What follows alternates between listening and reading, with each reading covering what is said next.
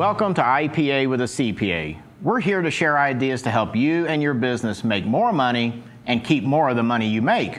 Hi, I'm Paul Mueller. And I'm Robin Pye. Paul and I are CPAs and owners of Mueller Pye & Associates with offices in Northern Colorado and Katy, Texas. Today's topic is about depreciation and all the changes from the Tax Reform Act.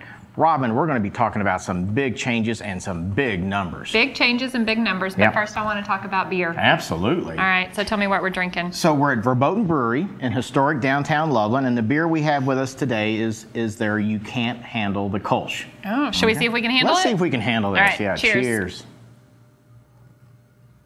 I can handle it. You can handle it, okay. That's good. Well, you know, Robin, for a lot of folks that are new to craft beer, Kolsch is oftentimes a gateway beer to the whole craft beer phenomenon. So it is a light, refreshing, and a low alcohol beer. Delicious. So it's really good. Yeah. Okay. So let's talk about depreciation now. One of the big changes in the Tax Reform Act had to do with Section 179. Section 179 is the provision that lets businesses write off all of their equipment in 1 year up to certain maximums. And so in 2017, we had a maximum of $500,000. This year, it doubles up to $1 million. That's a huge write-off. So that's a huge change. And perhaps even more important are the types of property that qualify under the new law that didn't qualify under the old law. Like what? So roofs. That's a big one. Roofs are buildings. You write that off as a building. Eligible for Section 179 now, so you can write that off. That is big. Yeah, so that's big. HVACs are another one. Security systems. Right. Sprinkler systems. So those are kind of the big categories. Wow. And you know, like I said, we're in historic downtown Loveland. So we have a lot of old buildings here, and we have developers that are coming in and repurposing some of these buildings. And oftentimes the first bill they get hit with is a fire sprinkler system. Bring it up to code, I guess. Bring it up to code, that's right. Okay. And so the fact that they can write that all off in 1 year, that could be a game changer in a lot of ways. So that's very important. We may have some clients for which $1 million isn't enough. And so we have this new thing called bonus depreciation that was in the tax reform bill. So bonus depreciation is not new, but the rules changed under bonus depreciation. Right, okay. So you can write off 100% of purchases, equipment, and there are no limitations, no maximums, no phase outs, nothing like that. It's just write it all off. It's just you can write it all off. Wow. And it applies to new and used property. So under the old law, it applied only to new property and not to used property. Now it applies to used property. Includes land improvements, so parking lots, landscaping, things of that nature.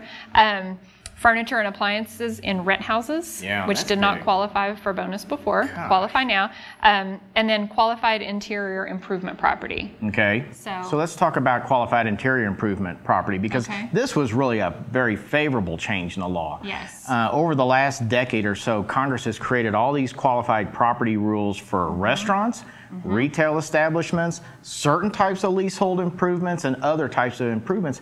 And it was a morass of different types of rules as far as who could deduct it. Right. Yeah, and sometimes the rules applied in 1 year and got pushed off in another year. So what Congress did in the tax reform bill, they just scrapped all of that and said, we're just going to call it qualified interior improvement property, write it off, it's eligible for 179, it's eligible for bonus depreciation, and I don't think it matters anymore if it's the landlord, the tenant, owner-occupied. It's just whoever pays for it. Whoever pays for it gets to write it off. That deduction.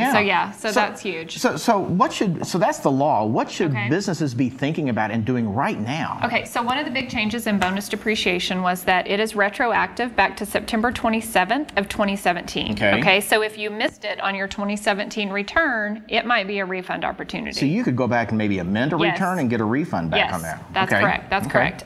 Reconsider lease versus buy positions, because that might be it might make that that lease more attractive or more economical or whatever. You got to run the numbers on that. You've got to run the numbers. Accelerate capital expenditures into 2018. So if you're going to buy that equipment, don't wait till January 1 and do it. Buy it and place it in service before December 31st. So that could really be a big year-end planning move for some folks to maybe accelerate those capital expenditures into 2018 instead of waiting till next year. Yes, absolutely. And then, when you're considering leasehold improvements, when you're negotiating a lease, that's something to consider as well, because if you're the one that's going to pay for the improvement, then you are eligible for that bonus depreciation. Yes.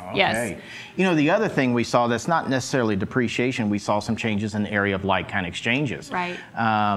you know, it kind of dawned on me when this change came in that we've seen a lot of clients trade in equipment, cars, trucks, all those types of things. Yeah. And I guess it just never really occurred to me that those are in fact like-kind exchanges. Well, they are.